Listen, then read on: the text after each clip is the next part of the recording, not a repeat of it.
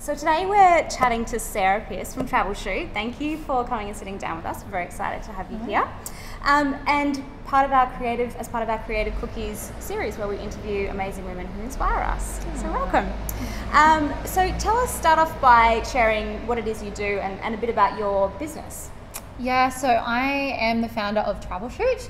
So about 2 years ago, my husband and I were in New York, and a friend of mine had moved over from Australia, and he borrowed us for an hour to take some photos. He was a budding photographer, and I felt a little bit arrogant at the time, but it was really casual, and I actually said to him, don't worry about sending me the photos. But when we got the images back, they were kind of unlike any travel memories we'd ever had.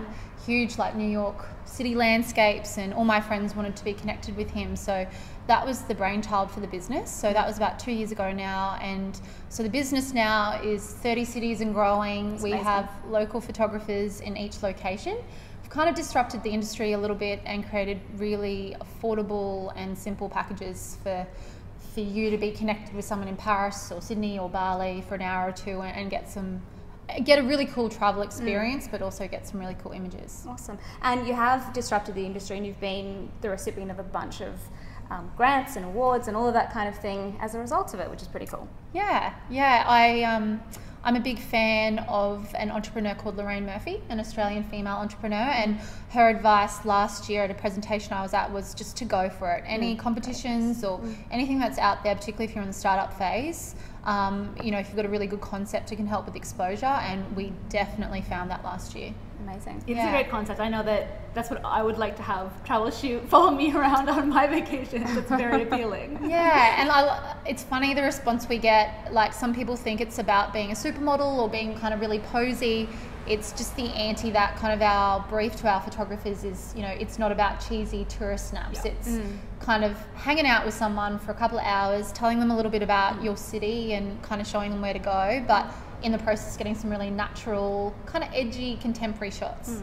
And it's kind of the opposite of having everything just on your phone. Every photo I have is basically on my phone, which is, I'd so much rather have some memories that I can actually have of those trips that aren't just, going to be deleted next time I get a new iPhone. So, And I think that's the difference at the moment. We're finding people are doing a travel shoot because, particularly for families, like, not everyone has normally been in the frame, or for couples, like if it's the selfie, your faces can be in the frame, but the amazing Parisian background that's in the background isn't actually in the shot. So there's a multitude of reasons why people are doing it, but it's going really well.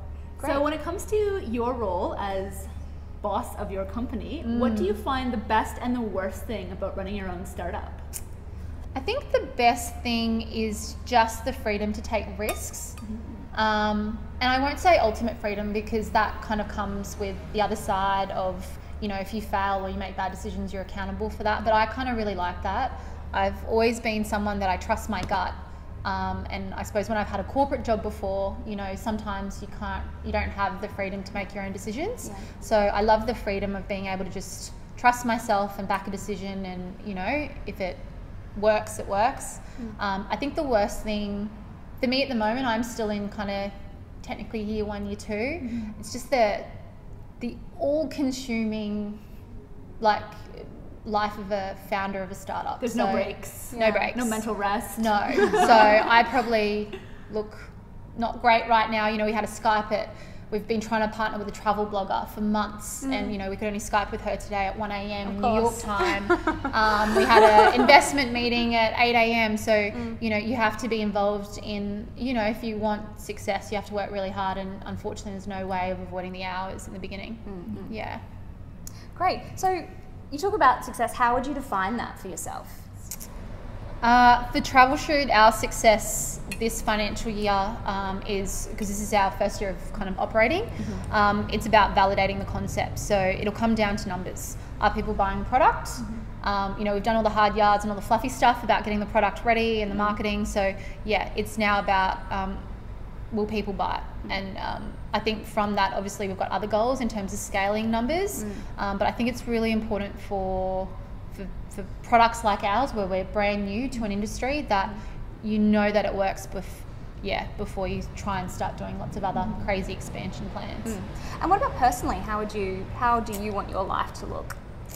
Yeah, I must admit, at the moment, I've kind of got a bit of a personal goal to try and find a little bit more balance. Yeah. I think my husband's a bit angry at me, maybe not sleeping or finding me at 2 a.m. on my laptop, or they never get it, do they? Answering emails, you know, when I wake up. So probably finding a little bit of personal balance. But look, for me, I've probably kicked a lot more goals with this business since launch than I could have anticipated. Yeah. So it's really cool to have that. That's kind of what's motivating me at the moment. Fantastic. As you navigate the startup landscape, what is something that you wish was discussed more openly amongst your entrepreneurial peers? Yeah. Do you know what the really hard thing about that question is that last year, because I was so new to it, I met so many people, I had so many coffees, and I went to all these information sessions, and it almost confused me because everyone had their opinion, and because you're so new to it, you kind of can't filter out what's good advice and what's not.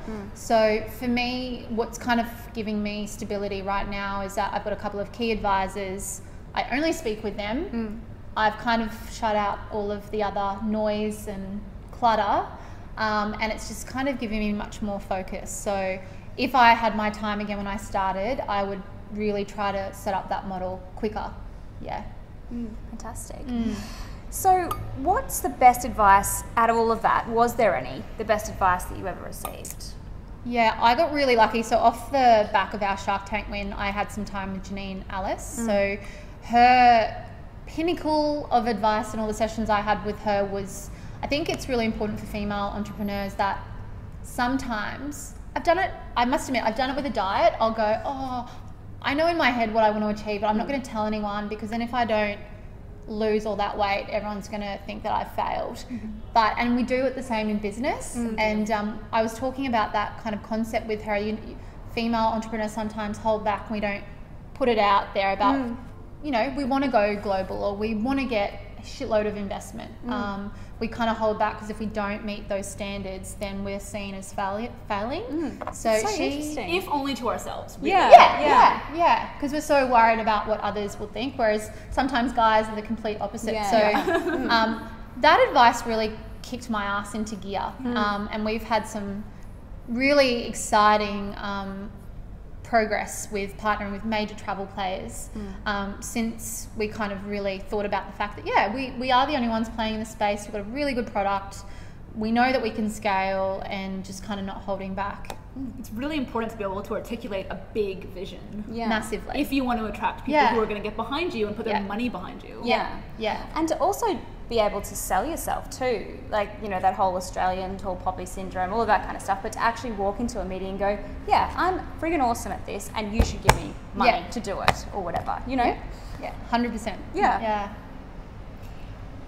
If any, who is your professional hero? Is there anyone that you really look up to in the entrepreneurial space? I have heaps. A personal favourite of mine is David Conroy, who was kind of the founding member of Young Care, so awesome. kind of close to home. I think I think sometimes in life you meet people and you hear things in presentations or events, and just something resonates with you. So when I heard his story about how he had kind of created something so spectacular off the back of his own personal experience that is now helping way more people in ways that people can't imagine.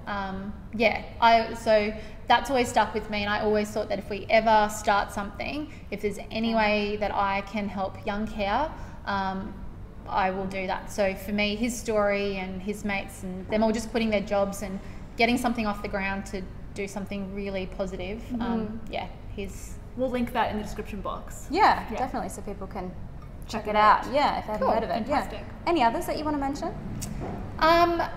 Look, kind of Australian female icons, Janine, Naomi. I'm a big fan of Emma Isaacs from Business Chicks. She's doing kicking some massive goals at the moment. Again, Lorraine Murphy from Remarkables. Kind of people that I can relate to. They've done it off their own back. Maybe have started empires from nothing. I'm really a big fan of.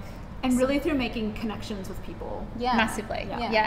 And I think the really cool thing about the power of female entrepreneurship is that, particularly if you're in a marketplace where your customer is relatable. So for me with Travelshoot, my market is me. Yes. Yeah. It came from my experience. You know, a lot of our customers are women that are doing shoots for their honeymoons or destination weddings or engagements or, you know, family shoots. So yeah, that's me. So I kind of feel really passionate because I understand the customer. So I think that's where a lot of female business leaders kind of, can really have a lot of success. There's some real advantages. Yeah. I feel that way in my business as well. Yeah. And the most important question that we ask all of our creative cookies is, what is your favourite cookie flavour? I have given Byron Bay Cookies so many plugs. I really hope if you're watching, can you please sponsor me and just give me, so my Free cookie. favourite cookie of all time is the Dotty cookie, Byron Bay. Yeah. That's specific and I like Hands it. down. It was actually my wedding present. Oh, that's to awesome. everyone that came to my wedding because I'm obsessed with them. So yeah, There you go. hands down. If you haven't had one, go and buy one. I haven't. I'm going. Go and buy one. Well, there Best you go. cookie. Yeah. Sarah, thank you so much. That's okay. Thanks for having me. Great, thanks.